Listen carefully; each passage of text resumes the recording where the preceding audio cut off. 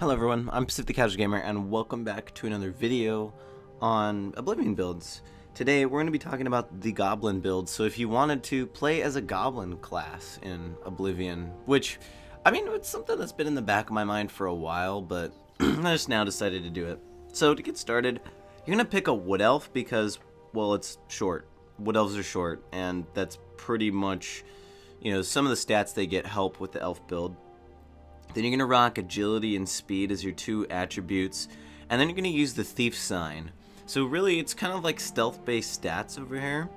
And then for your 7 skills, you're going to use Sneak, Security, Hand-to-Hand, Athletics, Marksman, Blade, and Blunt.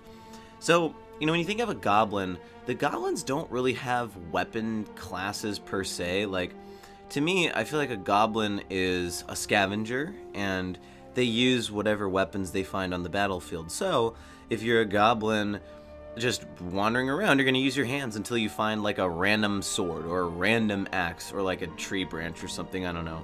Or a bow. So you got to be able to use all of the weapons. You might not be very good at them at first, but I don't know how this build would work.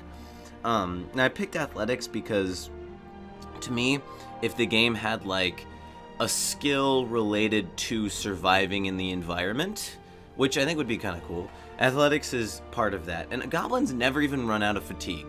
Like, they never, at least to me, it seems like they always can chase you down really fast and just kill you and just keep smacking you. So, honestly, Athletics, that's kind of where I stand with Athletics. Sneak, I put in because Goblins can be sneaky. They're very tiny. And Security because they always hold lockpicks. Now, I already kind of revealed how you're going to play this character. You're going to use whatever gear you can find. If you really want to play as a, I guess you could say, real top-notch Goblin, don't repair anything. Just straight up, you're not allowed to repair anything. You can't pay for repairs. You can't make any money that way. You have to just use what you can find.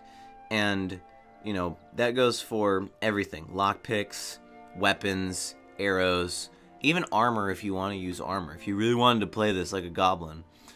Also, when it comes to the lockpick situation, you ain't allowed to buy lockpicks. You got to find all your lockpicks, and no skeleton key. Play without the skeleton key.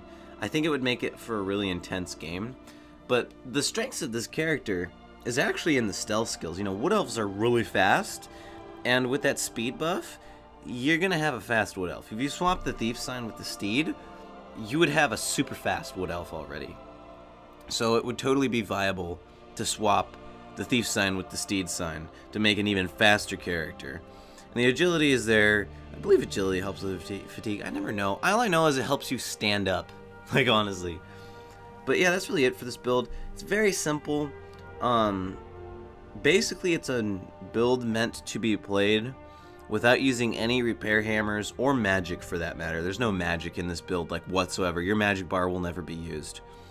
So that's really it for this video, guys. If you enjoyed, you can tell me in the comments below. Subscribe if you're new for more videos on Oblivion. I'm Pacific the Casual Gamer. I suck just as bad as you do at video games.